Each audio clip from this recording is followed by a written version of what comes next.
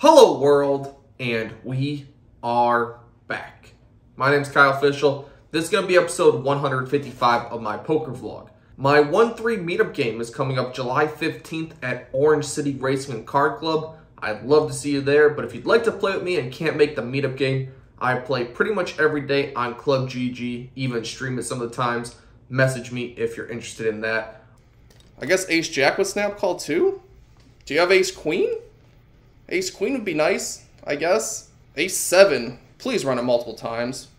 Not even a heart. Let's go. Run it multiple times. Yes. No. I get it all. Yes. Thank you for tuning in for the stream. We are profitable. This will be clipped for the vlog for anyone who is not here live to see it. So I arrive at 11 a.m. on a Thursday. The lists are quite barren. Haven't really seen this empty of a list any of the times I've arrived at Sarasota. So not sure I'm even going to get a 2-5 today, but that means we're going to hop into the 1-2. On the first hand of note, an early position player raises to $7. There's one caller. I'm in the big blind with pocket queens. Definitely going to raise this one up. Happy to get stacks in at a 1-2 table with queens. I raise to $25.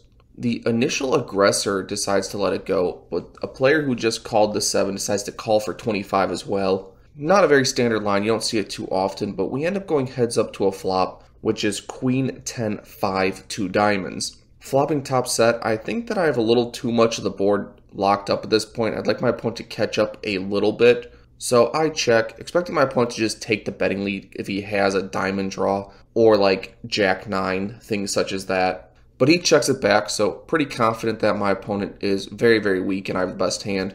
When the turn is the 8 of clubs, have to start doing some betting myself here. Get value from all the draws my opponent decided not to bet himself. Additionally, my opponent had like 9-10 or Jack 10, something like that. They now pick up a gut shot as well as a middle pair, so we're going to bet $20. Don't need to bet too big here. Don't think my opponent has too strong of a hand to even continue.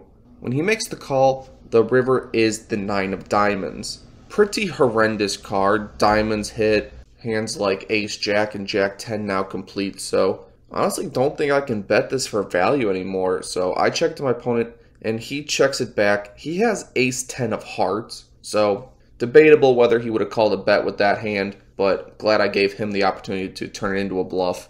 Either way, we take down the first hand of 1-2. Next interesting hand. I look down at pocket queens again. The card distribution is going heavily in my favor at this 1-2. Wish it was a bigger stakes game, but we'll take it wherever we can get it. I'm in middle position. I raised to $10. Both blinds call, so we end up going 3 ways to a flop of 6 deuce deuce 2 spades.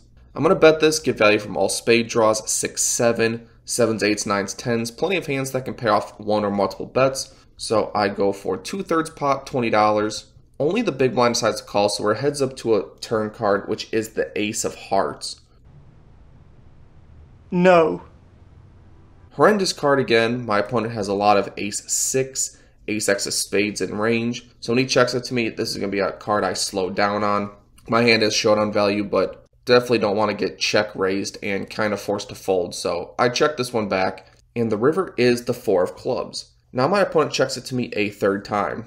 When he checks the river, I think I can rule out a lot of his Ace-X hands. So now I think I can bet small here, get value from 7s, 8s, 9s, 10s, 6, 7, things like that. So I bet $20, very small bet, trying to get crying calls from weaker pairs. We end up getting a call, and we end up having the best hand with pocket queens. So happy I went for some thin value here, squeak out an extra $20. A hand I did not get on camera that happened shortly after this was a player limp called with aces. I flopped top, and I double that player up. So I end up losing about $120 from that hand. Somewhat disappointing. You don't really see limp called aces on 1-3 and above, but it is how it's played at 1-2, so be wary. But now we are at the 1-3 table. Finally gets called, and we have one hand of note. With 3 limps, I look down at Ace King of Hearts. Definitely going to raise this one up. I go $21 after reviewing it later. I think this is actually the perfect GTO size, what they think is optimal, so accidentally bungle into success on this one. And to this sizing, only one of the limpers calls. Everyone else folds, so we end up going heads up to a flop of ace 9-6 2 spades. I think top is great here. I unblock all the spade draws and all the straight draws. So I'm going to go for some value and protection on this one.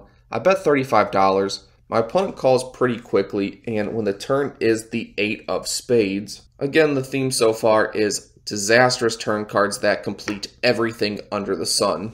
So I don't really think I can bet here. I think my hand is pretty standardly a check call at this point. My opponent could have floated with all flush draws, all 9x that turn 2 pair, gut shot straight draws, regular straight draws. This board is much better for my opponent.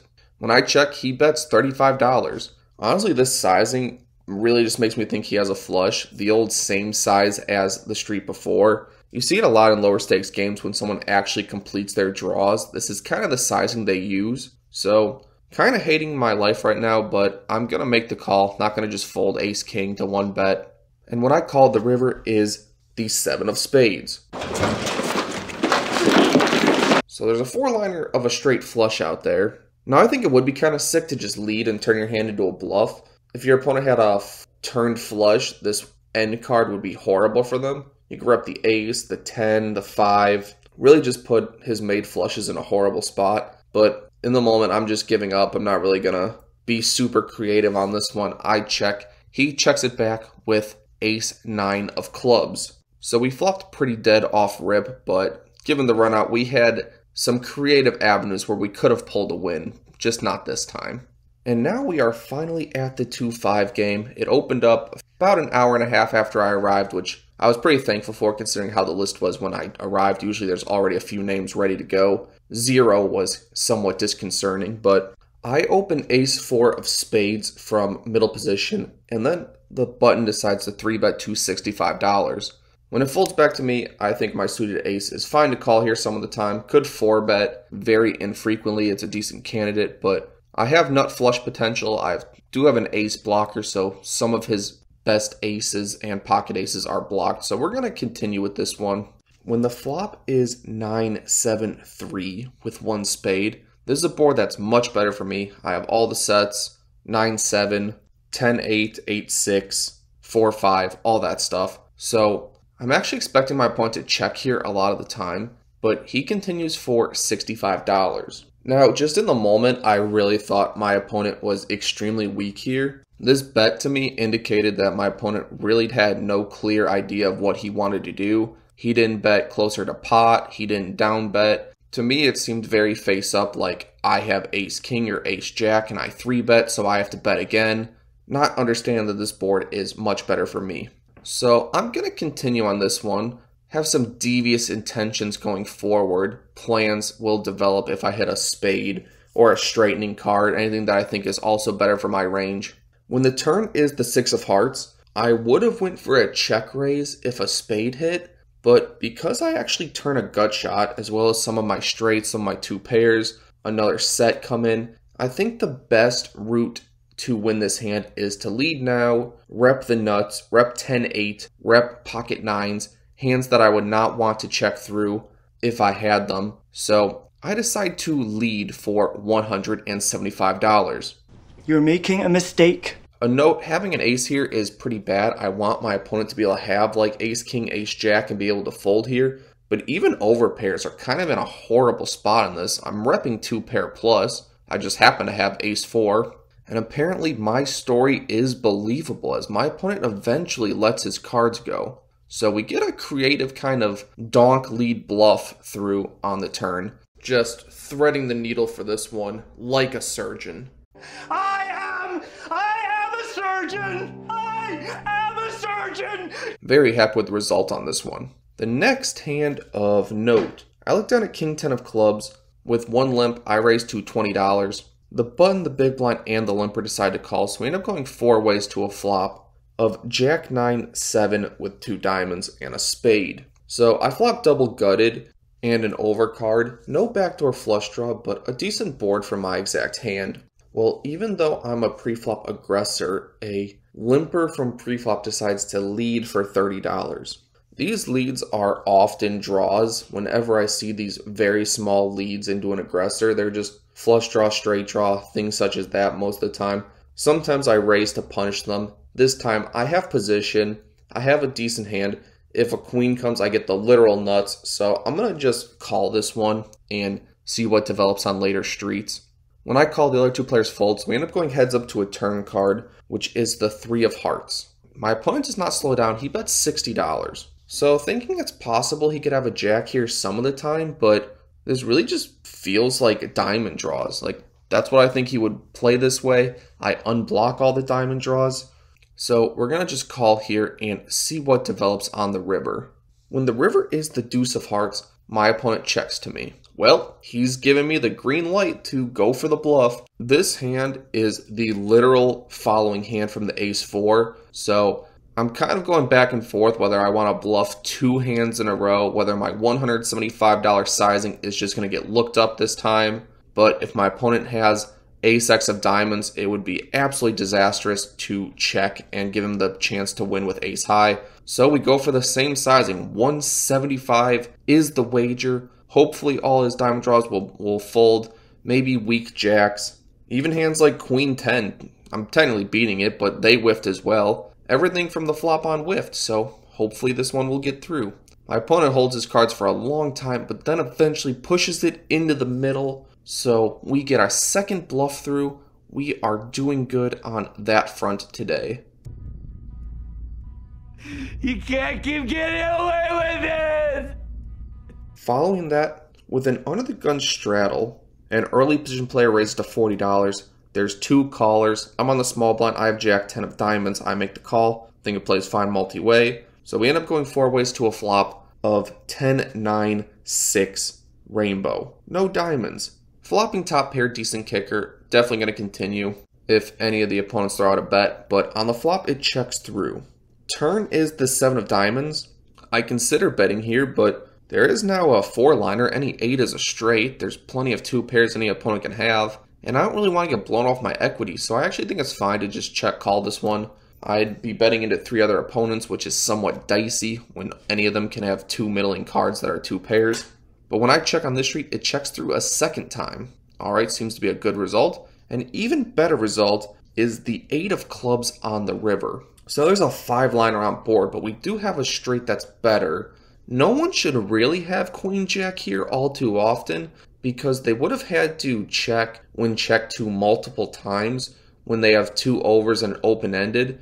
Seems like a pretty clear bet spot if you had that exact hand, so thinking I have the nuts, might be chopping with a jack, but in this spot you can either go polar, like 2x pot, looking like you're trying to buy the board, or you can go small and hope someone looks you up light. Someone hoping to chop, so they call the small bet. So I decided to bet $50, choose the small route. One player decides to call, everyone else folds. I assume I'm chopping, show the jack, but no, we are scooping this one. So get looked up light here, get some extra money, feel good about this one. Following that, we saw kings get it all in versus queens for approximately a 1.2k pot effective.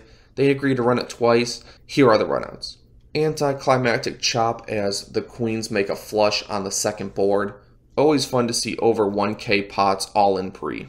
Following that, I'm in middle position. I raised to $20 with pocket 8s. The cutoff and the button call, so we end up going 3 ways to a flop of 8, 6, 5, 2 clubs. I think this board doesn't interact with my raising range in general, so I think I have to check top set here for that reason alone. I think I would only bet here if I had ace-x of clubs, over pairs depending on the specific opponents, but in general I think this board's supposed to be checked a lot of the time, so I'm going to check it with top set. On the flop, it checks through. Turn is the deuce of clubs. Because I checked to my opponents, I expect them to bet with any flush draws, at least some portion of the time. So thinking my opponents shouldn't have made flushes yet all too often, but could have naked aces, naked kings, plenty of hands to get value from now, I decide to bet $40, 2/3 pot. I end up getting called by the cutoff, and the other player decides to fold. So we're heads up to a river, which is the 3 of hearts. Kind of another dumb run out. Any 4 is a straight. My opponent could theoretically have clubs, but since I pretty much never have a 4 in this spot, I think the board is better for my opponent. I check to him, give him a chance to bluff if he had just the naked ace of clubs and wants to turn it into a bluff here. He decides to throw out a bet of $85. I pretty much snap call. I'll even show first. No need to make him show in case he is bluffing. And he kind of shakes his head and throws his cards into the middle. 8s are definitely going to be good. Might have caught him, might have induced a bluff. We don't know, but we do know we are scooping in this pot. Next hand of note, and this is definitely the hand of the vlog. With 2 limps, I look down at King 10 of spades. I raise to $30. Both limpers call, so we end up going 3 ways to a flop of ace, king, 6 with 2 spades. Second pair and nut flush draw is a really good spot. What's not great is an early position opponent leads 450.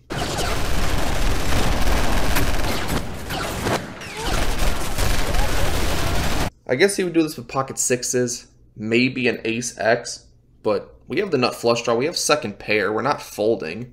I think raising is kind of a punt. I think any hand that leads here is only calling a raise if they have a closer to nutted hand. So I'm just going to call here. Hope to bink one of my flush outs, just make the nuts. But we end up turning the king of hearts. Now we have 3 of a kind, and our opponent checks to us.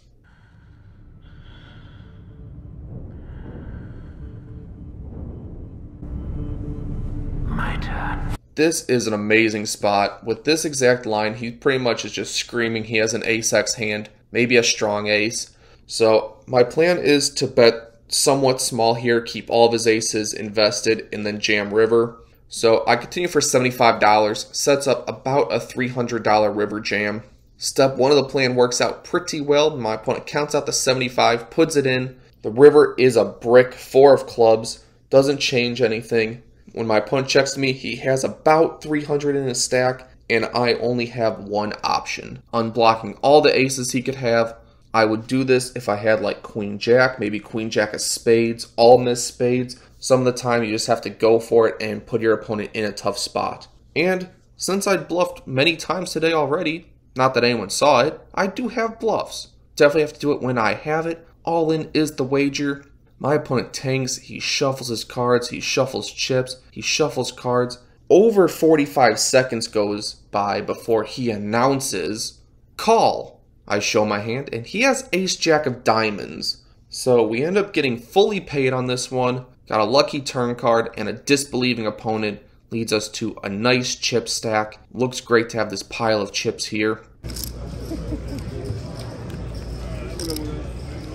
And when stacked up, it looks nice as well. I win another small one before. With a button straddle, there's 1 limp. I raised to $35 with ace-jack offsuit. Would have gone bigger if I saw the limp, but I honestly did not. I thought it was just folded to me. But $35 is the wager. Brings the button straddler and the limper along. So we end up going 3 ways to a flop of ace, king, 6 with 2 clubs. When it checks me, this could be one of the times where I put a top pair good kicker into a check call. I will do this sometimes. Sometimes you bet, sometimes you check. I mix it up here. This time is going to be a check. Even though we could get value from club draws, they're not folding anyway, so there really is no missed value when checking versus a flush draw. It checks all the way through, and I guess it's somewhat good that I did because the turn is the deuce of clubs. Today is the day when every flush draw comes in when I have the pair or the overpair. Remember all the queen's hands. But either way, could get value from single club holdings, kings, disbelieving aces. So I wager $60 when checked too. The button is the only caller, and big blind decides to fold. So we're going heads up to a river card, which is the deuce of diamonds. Pairs the board. Somewhat disappointing because I had a really strong ace with a jack kicker. Now I'm going to be playing the king kicker. So my opponent gets bailed out if she has ace 10 or lower. I decide to check it to my opponent, pretty happily a check call spot if my opponent decides to bet. Maybe they'll incorrectly value bet a worse king, or will chop with an ace, but they check it back, so I'm pretty confident to show. But my opponent had 7-4 of clubs, so chose not to bet the flush draw when check 2 on the flop, and then didn't go for value when you have a made flush on the river. I guess you could make an argument there's a paired board, and I guess I would check set of aces, set of kings, so it's not the worst check, but you definitely need to go for some value when you have a flush. And a final hand of note. With a button straddle, I raised to $30 with ace-queen offsuit. The 2 same players from the last hand decide to call. They're in different positions, but they are the same 2 people. And we end up going 3 ways to a flop yet again. This time it comes jack, 7, deuce, rainbow. As this is a dry, unconnected board, I expect myself to win with just a c bet a lot of the time. I have ace-jack, all the overpairs.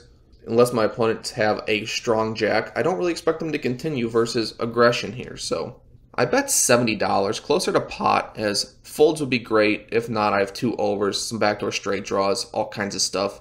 The late position player folds, but the button decides to call, which is kind of concerning. He only has about $300 in his stack total, so not sure I can get him to fold when he's invested almost 30% of his stack. But the turn is the ace of diamonds, so now I hope he won't fold. As I bet flop, I'm just going to bet turn here. Small setup, a river jam for about $250. I bet $100, but my opponent kind of chuckles and folds very quickly. So maybe he was just peeling one with air. Maybe he just soul read me to bet with just overs of an ace and then connect with it. I don't know. All I do know is I'm winning this hand, and that will be it for me on this day. So we're into the game for $1,000, out of the game for $18.10, which is a profit of $910 across 4 hours, equates to $227 an hour, or 45 big blinds an hour. Yeah, today I'm pretty happy my bluffs all kind of got through the way I'd like them to. If either one gets called, I have a quite different session. Additionally, it's great when the King 10 gets the full max value that it's looking for when you turn trips and your opponent has an ace, so that was excellent as well. If you've watched at this point, please consider subscribing, hit the like button, it helps me out a ton, and I will see you on the next one.